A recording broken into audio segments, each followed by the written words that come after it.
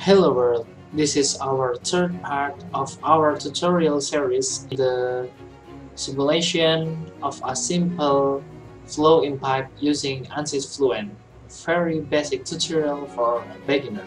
In the previous video, we already defined our geometry and our mesh, and this is the main discussion of the simulation, which are the setup and the solution. The setup and the solution itself are called fluent. You can see here at the component system, and you drag the fluent.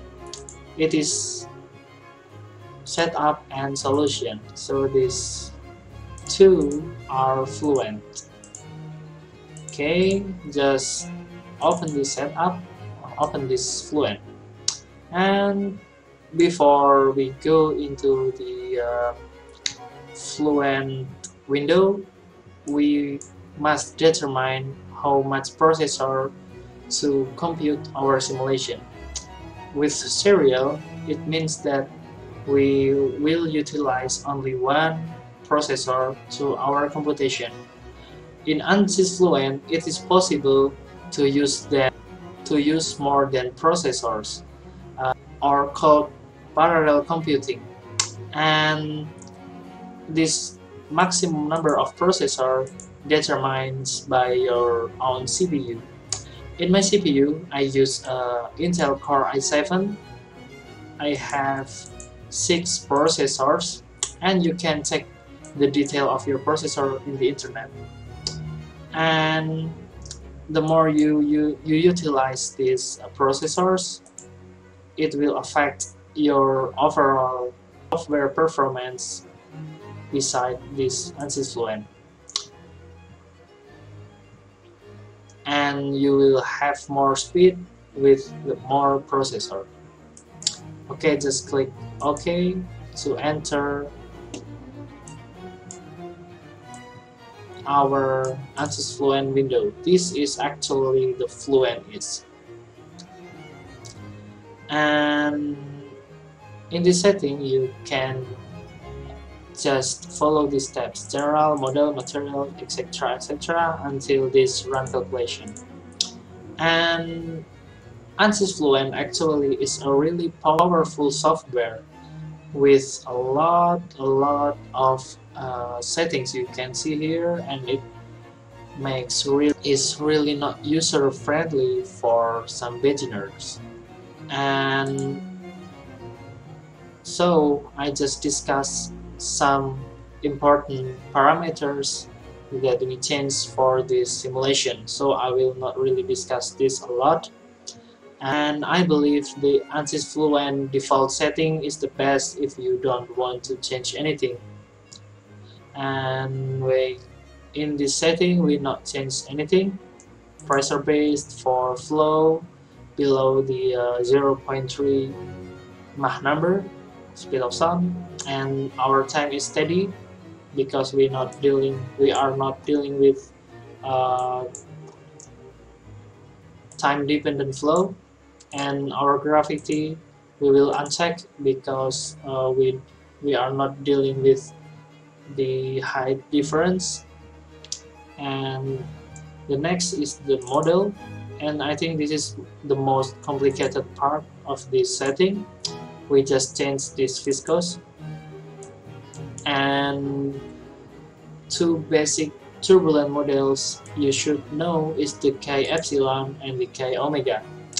And as the rule of thumb, K epsilon is the turbulent model that preferable for the free stream flow, such as the aircraft in the really huge domain, or maybe flow over some buildings. And the Chi omega is the opposite. It is preferable for flow near the wall, or flow with highly swirl, or flow near the adverse pressure gradient, or in the high curvature or sharp edges. And we will discuss these turbulent models in the other video because it is really mathematically intensive. And for this flow near the wall, we will use this chi omega model. Then for the material, we would like to use the water. So first we must download the material from this library.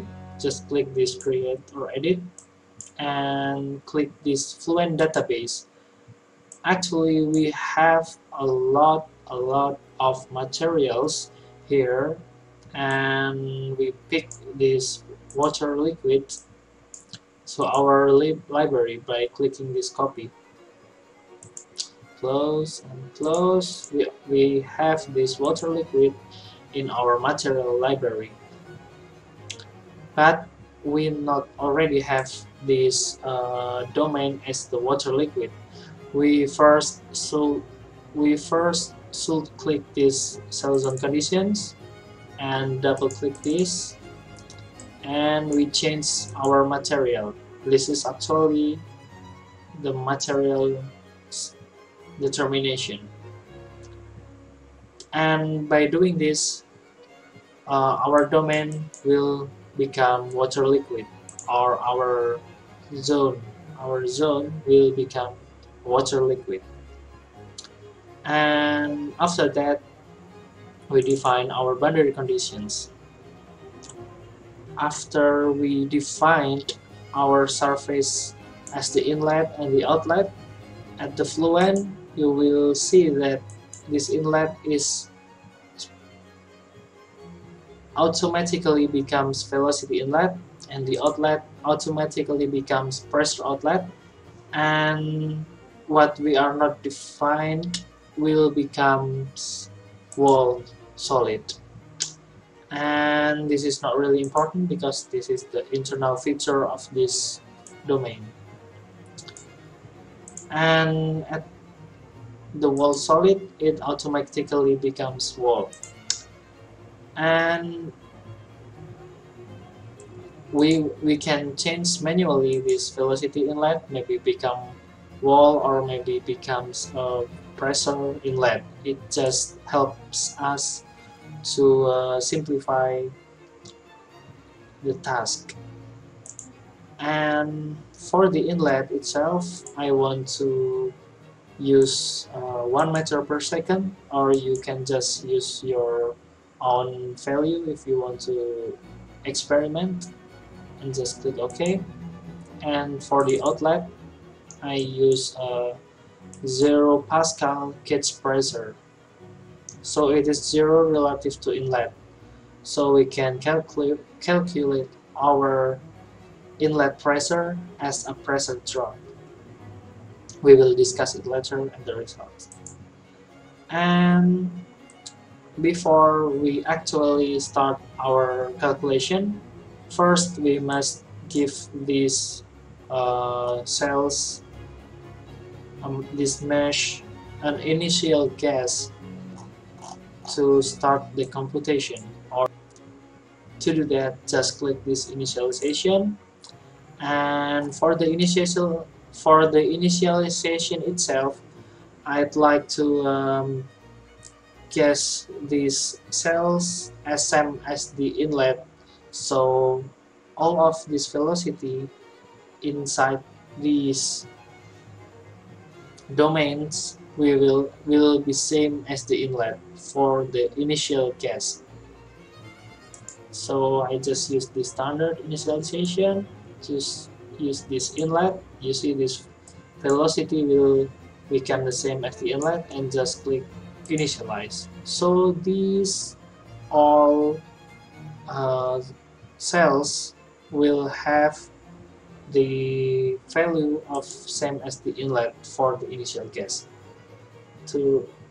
And the last step is to run the calculation. Actually, in numerical method or in the computational method, computer can't get an exact solution for the problem. This computer is just a guess of course with some complicated algorithm, of course, in a multiple guess, or we call it iterations, until the solution is not changed anymore, or we call it a convergence condition. The more iterations we use, the more accurate the result will be. But of course, more computational time as well. So we just guess maybe 500, and we will see what's happened next. Just click calculate to start our calculation. And you see, this is called the residual plot. It means that if this graph is downwards, it means that the simulation is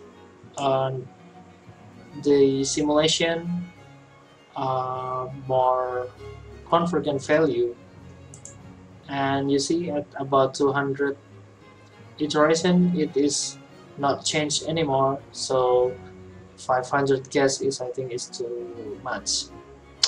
And if this graph goes upward, it means that your simulation becomes divergent, and you should change your settings or maybe your mesh to make sure that this residual goes down.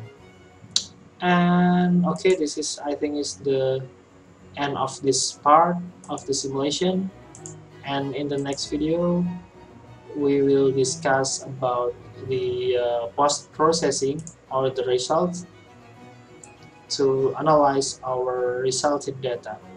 Okay, see you in the next video.